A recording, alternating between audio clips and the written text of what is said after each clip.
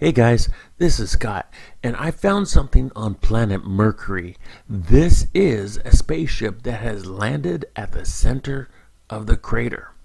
Now, this is just a screenshot we're looking at right now, but you can really see the structure. And in a minute, I'm going to show you the actual map. Here's a closer screenshot of the structure, and it's more focused.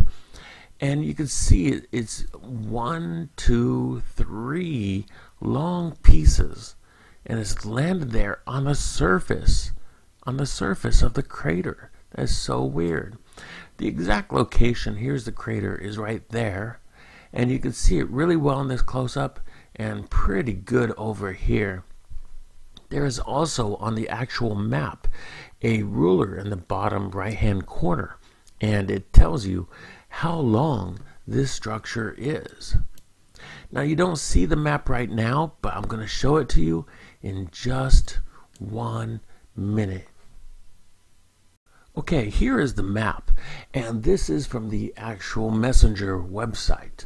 And when we look at this, you can see there's a structure over here, a structure at the center of it.